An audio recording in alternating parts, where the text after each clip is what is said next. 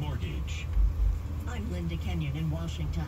The race is on to evacuate Americans from Afghanistan. The U.S. military hopes to have all embassy personnel out by tomorrow morning. It is in charge of the airport in Kabul now and has taken over air traffic control. Commercial flights have been ended.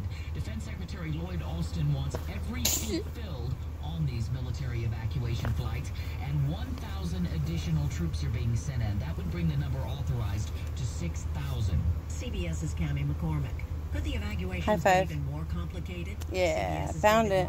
Yeah, elbow. Yeah. Besides, it has to send helicopters out into I say bye-bye. to pick up American citizens and some of these Afghans who work for the United States who can't make it. Yeah, high five.